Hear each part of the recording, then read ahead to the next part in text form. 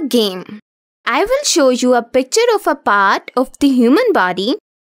You will tell me its name and what it does. I'm ready. This is the nose.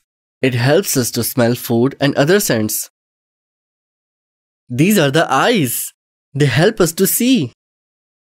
These are the ears. They help us to hear. This is the tongue. It helps us to taste the food we eat. This is the skin, but I don't know what it does. Mrs. Coco, can you tell us what the skin does? The skin is the body's largest organ as it covers the entire body.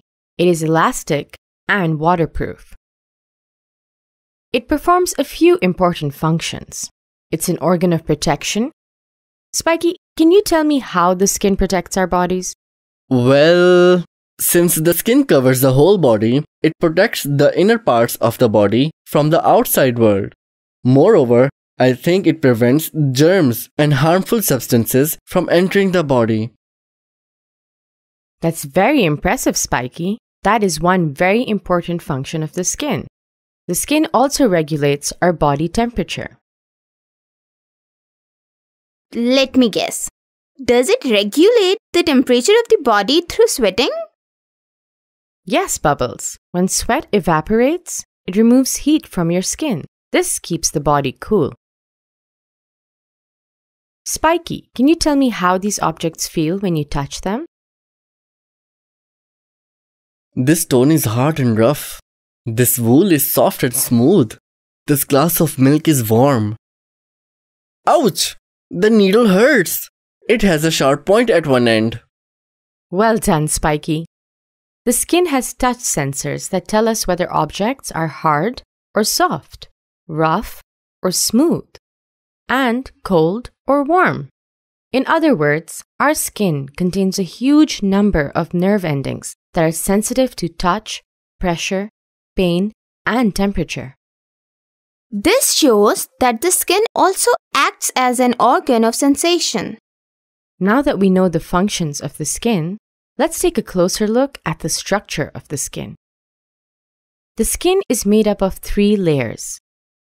The outermost layer is called the epidermis. The middle layer is called the dermis, and the deepest layer is called the hypodermis. Each layer has its own unique functions. The epidermis is the layer that we can see. It is mostly made up of dead cells. Throughout our lives, these dead cells peel away over time and new cells take their place from the living layers beneath. This layer acts as a protection wall against germs and other harmful substances. The dermis contains the majority of nerve endings, which are sensitive to touch, pressure, pain, and temperature. The dermis also contains sweat glands and blood vessels.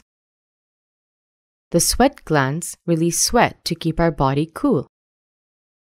The hypodermis is the deepest layer of the skin. It stores fat. Our body needs some fat to cushion and protect our bones and organs. It also helps keep our body warm. I never knew my skin was performing so many functions. Here's a fun fact. Did you know the color of your skin is determined by a substance called melanin found in the epidermis? The more melanin your skin has, the darker your skin will be. To summarize, the skin is the body's largest organ. It protects the inner parts of the body, regulates our body temperature, and allows us to feel objects. The skin is made up of 3 layers, namely the epidermis, dermis, and hypodermis. There are nerve cells scattered throughout the skin which are sensitive to touch, pressure, temperature, and pain.